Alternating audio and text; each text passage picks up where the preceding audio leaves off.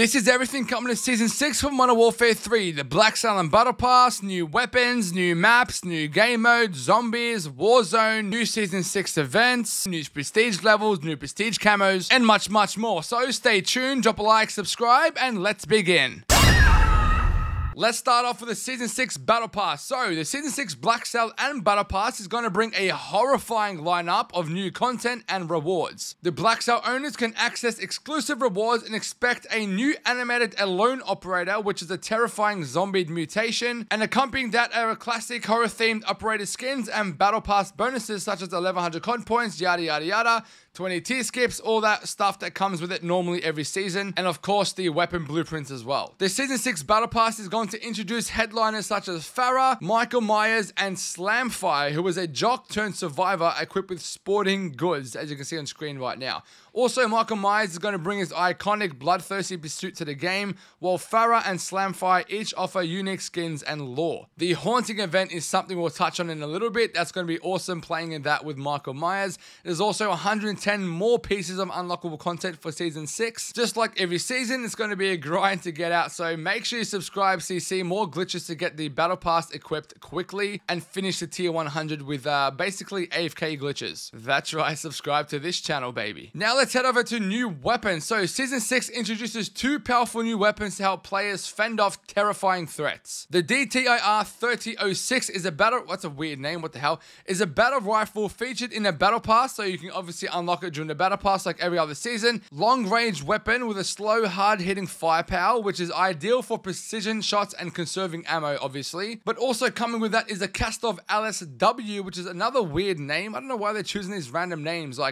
Anyway, a light machine gun in the Battle Pass, which will be unlocked as well. So they're the two new weapons coming to Modern Warfare 3. Let's go to the new maps that are cutting as well. Let's go on to the new maps for Season 6. So the multiplayer experience in Call of Duty is going to expand with brand new 6v6 maps like Drive-Thru, which takes place in a creepy clown-themed restaurant, which actually looks really cool. And you're going to be able to have to navigate that through a chaotic environment with multiple entry points and eerie visuals. Now, there's also the Mad Cow variant, which is set in a flooded slaughterhouse and adds a gruesome horror twist to the obviously horror-themed Season 6 of Modern Warfare 3. And there's also 5 new shipment maps coming out as well, and that goes by the names of Arena Shipment, which is a weapons training map. You got Stay High, which is a bright, surreal visual map.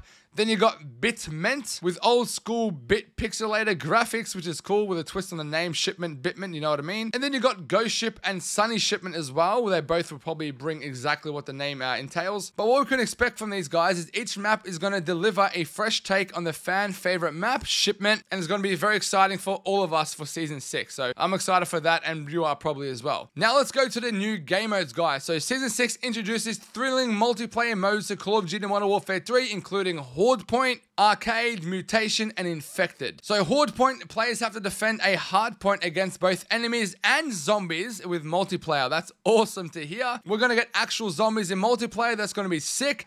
And then we're going to go on to Arcade, which is that enhances operators with the special abilities like increased jump height and ground slam, yada yada yada. It's now Mutation, guys. Literally pits human operators with kill streaks against mutants for unique classes, such as the agile mutated leper or the stealthy camouflage sneaker, leading to intense asymmetric battles. Now finally, guys, Infected returns, and it's with a horror twist as well. So players got to hunt down survivors using claws and throwing knives to spread the infection, and obviously they're going to look like zombies as well. So we're getting lots of zombies in multiplayer and Warzone because obviously we've got the Haunting event coming. But speaking of zombies, guys, let's go to see what's new in zombies for Season 6 for MWZ. So the final season Modern Warfare 3 Zombies, or Modern Warfare Z Zombies, introduces exciting content and rewards, celebrating the community with major long season bonuses. Players can access the free Dark Aether Rift runs without needing to offer a sigil, providing opportunities to earn powerful schematics, substantial XP, and other rewards by surviving these challenging missions. And additionally, guys, double schematic recovery time speeds up gameplay, allowing players to recharge schematics in half the time. throughout the entire season. This is like a thank you from Activision for participating in Modern Warfare Zombies for the last year. It's also obviously there to enhance playing the last season for Modern Warfare 3. Obviously, we're all going to switch over to Black Ops 6. So it's a fun little way to end the season for Zombies also. Season 6 Call of Duty Warzone introduces terrifying new content, including the Hellspawn map variant of Rebirth Island, where devilish tentacles, blood-red waters, and eerie environments create a chilling experience. Players can also battle under Blood Moon in a Vondel Night, which is another map navigating dark canals while contending with undead threats, and 2 limited time modes, Purgatory and Zombie Royale, will bring chaotic undead-filled gameplay. Now, Purgatory offers infinite respawns, custom loadouts, powerful loot, strange mechanics like flying shipment and safe zones, while Zombie Royale lets eliminated operators turn as zombies to come back and haunt the remaining players that survive. And the zombies have unique abilities seeking revenge on the living. Both of these modes are awesome, and they deliver intense supernatural warfare for players brave enough to enter the new haunting terrains. Now let's move over to Season 6 events. So first thing first, we've got 5 events coming to Modern Warfare 3 Season 6. The first one is going to be the Haunting, which is September 18th to October 16th. October. You're going to embrace the eerie atmosphere with the chilling events and plenty of rewards throughout this Halloween-themed event. So you're going to have like multiplayer, Warzone, zombies, all of that stuff. You remember from last time where they had the Haunting Modern Warfare 2? You got that really cool camo. I think it was called Gloomed or Doomed or whatever it's called. You can see on the screen right now. That one right there. There's going to be another camo like that, I'm pretty sure. So we're going to be able to unlock something like that for the future Call of Duties, which is going to be awesome. Then we have The Walking Dead Road to Terminus from September 25th to October 2nd. You can earn XP unlocking exclusive rewards from The Walking Dead using Daryl Dixon operator for enhanced gameplay. Then you got the Trick or Treat Candy Hunt, which is October 2nd to October 16th. Collect candy during matches to earn rewards and get tricks or treats. Just like last year's Halloween thing, it's the same thing. Use the Sam or Sam Unmasked operator for boost candy collection and fill the king-size bar for the ultimate reward at the end of the event. Then we also have Purgatory Island and Modern Warfare 3 Rewind events coming out. So they all end October 16th, which is pretty funny because I guess they're all haunting events as well.